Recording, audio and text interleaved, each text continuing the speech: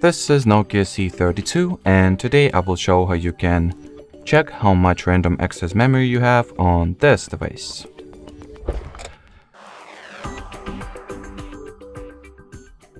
So to start, you will need to launch Settings, then scroll the Settings page down and open About Phone category. From here, continuously tap at the build number until you'll see the "You are now a developer" message.